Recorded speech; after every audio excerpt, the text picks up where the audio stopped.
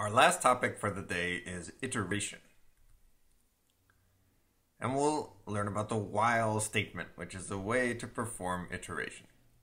So computers are most effective if you can get them to do the same sort of computation over and over again because they're really fast.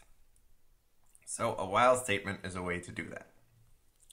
For instance, I combine the names I and total to 0 and 0 respectively. And then, while I is less than 3, I can update I to be the value of the expression I plus 1, and I can update total to be equal to whatever total was before plus I.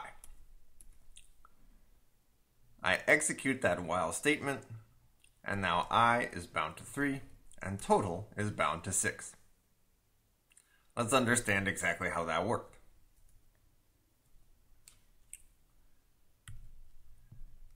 There's the code I typed in. Here's the execution rule for while statements. Evaluate the header's expression. If it is a true value, execute the whole suite, then return to step 1.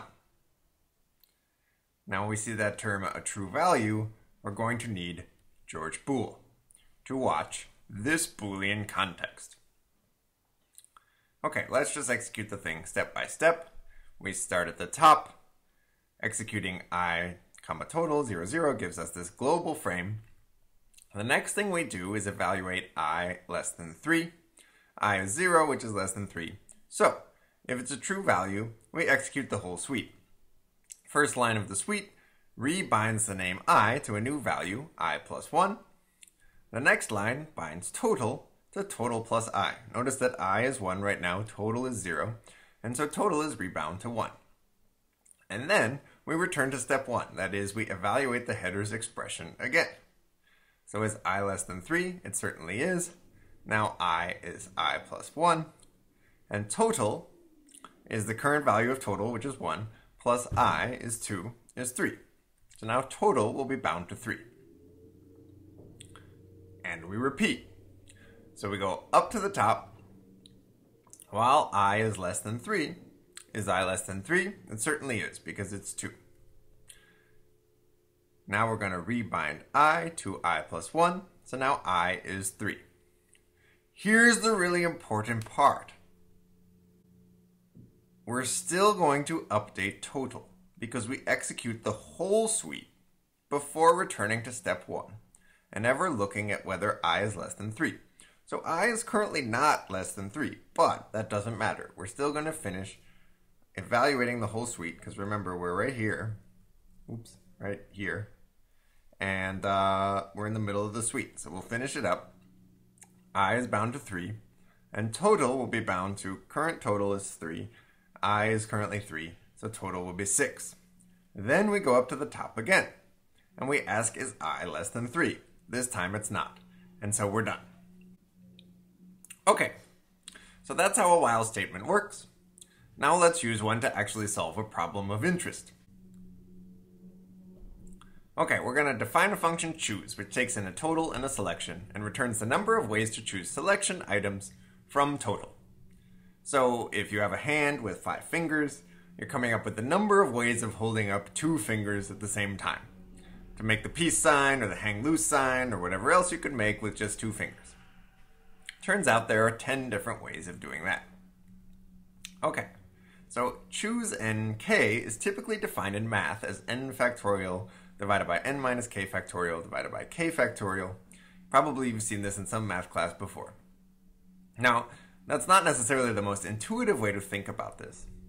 Really, the way I like to think about it is as a numerator and a denominator, where the numerator involves selecting the different things. So you start out with 5 different fingers to choose from, that's n, and then you pick one, and then you pick another one among the 4 that remain. So that's n, and then n minus 1. And then if you're going to hold a 3rd finger up, you'll choose among the 3 that remain, n minus 2, until you have however many fingers you're going to hold up, k. So you get k terms in the numerator. What about the denominator? Well, that's to account for the fact that it doesn't matter what order you hold the fingers up in to make the peace sign. So as k factorial is, you start out, so you chose one finger to hold up, and then when you choose your second finger to hold up, it doesn't matter whether you chose your index first and your middle second, or your middle first and your index second, so you divide by 2. Okay, so choose 5, 2 is 10. The choose function gets large very quickly, so choosing 6 items out of 20 in total, there are lots of different ways to do that. Let's define how to compute this numerator and this denominator together. So we'll set ways equal to 1. That's the number that we're going to return at the end of the day. And we'll also keep track of the number of items we've selected so far among our selection. And we'll keep selecting items until we've reached our selection. So what do? Well, we select one more item than we had before, and then we update ways, and we update the total that we can select from. So the total we can select from will be total minus 1, and the ways will be the number of ways we had to select, we've come up with so far, times some term. And your goal is to figure out how to write that term such that choose total selection, the function, will in fact compute this formula that we're interested in, and then return it as ways.